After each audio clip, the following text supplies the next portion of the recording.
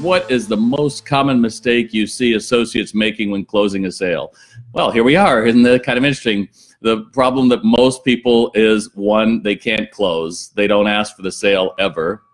And they get so nervous about the sale closing, their body language gets caught up in here, and they say, you know, they start tripping themselves up. Would you like to look around? Do you think that's too much?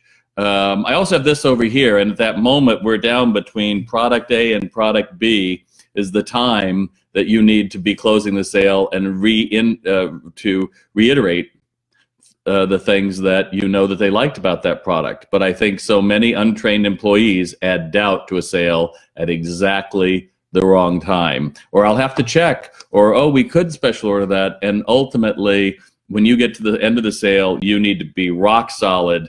This person needs this product. They've told me they want it. I know we have it. It's the perfect thing. They should take it home from them today. And if your crew doesn't believe that, then guess what? You're again settling for crumbs when you have the feast, which is why I do sales training and SalesRx, my online sales training course, which I think 84% of our users report double-digit increases within 6 months. If that doesn't matter to you and you want to just keep saying, why aren't we closing more sales? Then you're just going to keep hitting your head against the wall, because at the end of the day, you have to change if you want to get better. So there you go.